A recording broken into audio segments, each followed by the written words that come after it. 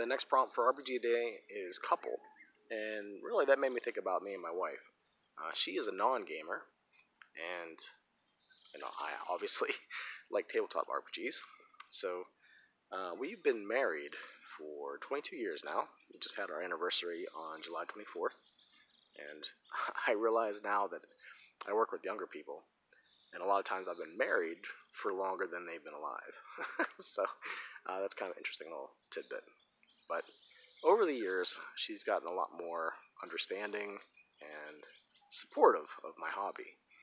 Towards the end of my local convention, it wasn't a big deal for me to go away for a whole weekend and just hang out with my kind, my people, my gaming brethren. And that was awesome. I'm glad that I got a chance to do that. I'm not sure if I'll be able to do that anymore because of everything. So I'm glad that while I was able, that was a possibility for me. And for a long time, she, made more money than me.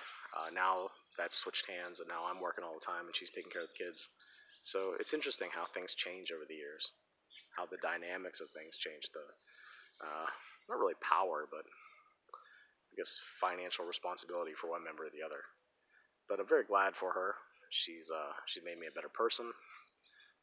She kind of took this broken, weak thing and kind of transformed me. So I'm very grateful for that. But yeah, today's prompt is couple. I hope that whatever relationships you're in are good and fruitful and make you into a better person.